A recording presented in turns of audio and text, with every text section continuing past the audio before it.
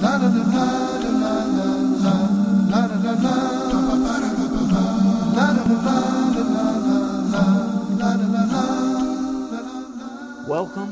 to Face Islam, the program dealing with the subjects and issues facing Muslims every day.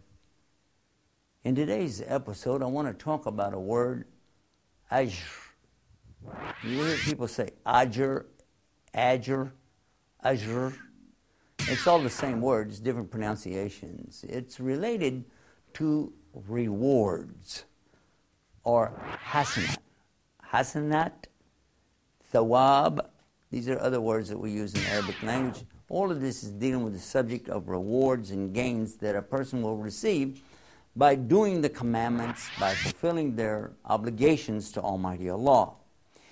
In Islam, we understand that it's not just that you're going to obey Allah and that's it. There's a reward in obeying Allah. There are specific rewards along the way, then there's the big reward at the end. All of this is for the one who is willing to submit and surrender in peace to Almighty God.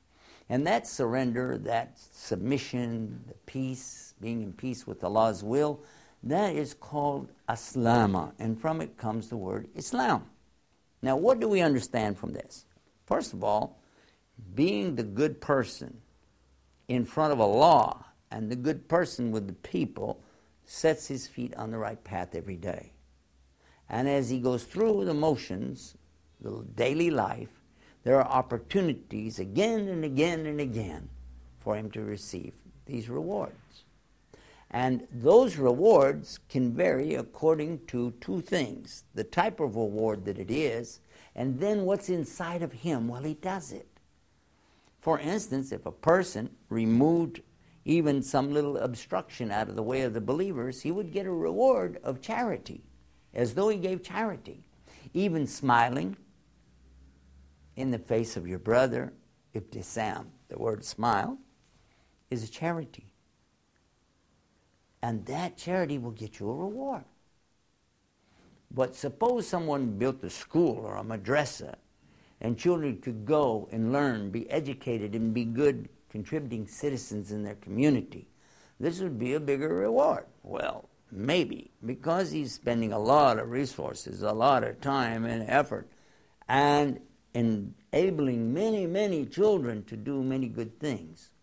Now, one of the things you'll find is that the rewards will double, triple, multiply many times over when it benefits people, then they can benefit others. For instance, knowledge that you would impart, that other people would learn and then pass on to others, and those would pass that knowledge on to others, and it would grow. It would continue to grow and grow and grow. So this would be the kind of ajr that would become on multi-levels, with no real downside to it, because you don't have to do any more work after that. You did it, you put it in place, then it begins to work for you. There's also the kind of reward that comes when a person uses not their wealth and not their money or time or their knowledge, but they use their time with their family.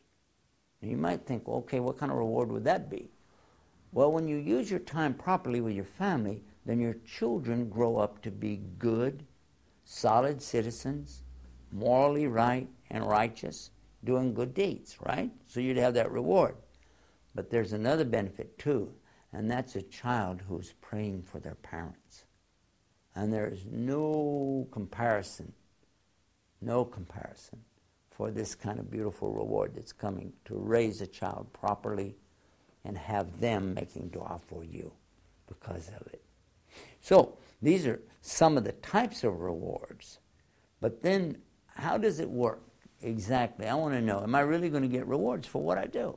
As a matter of fact, in Islam we find that there are two angels, one on the right side, one on the left side, and they're recording. This one records the good deeds. The one on this side over here records the bad deeds. And exactly how does it work? Well, we said it has to be right in the heart, because if that's not in place, it affects the value of the good deed. So it will affect the outcome or the ajr. Now watch. Suppose somebody had a very good intention, niyyah, to do a good deed. Good intention, good deed, they want to do it. All right, as soon as he makes the intention, I want to do this thing, this angel writes down one full good deed. Now when he does the good deed, then it becomes not 1 or 2 or 3, no, it becomes 10 ashara. It becomes 10. Now what if he did a bad deed? Let's look at what happens now. He has in his mind, he wants to do a bad deed. Nothing's recorded, not yet. In fact, he stops himself and he said, no, that's a bad deed, I won't do it. Oh, he gets a good deed recorded. This one records good. Wait a minute, why?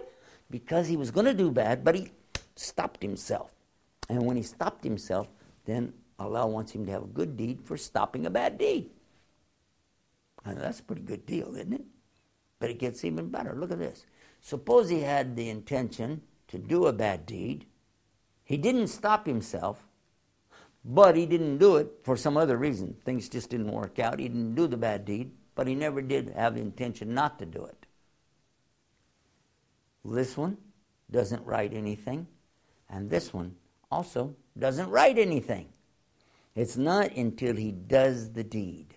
Once he does the bad deed, he had the intention to do the bad deed, then this one gets ready to write one full bad deed. But this angel stops him and says, wait, maybe he will repent.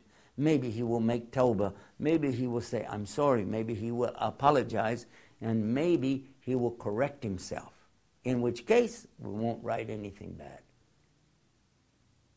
But after a while, he continues, doesn't repent. So then this one will stop again and say, wait, give him a little bit more time.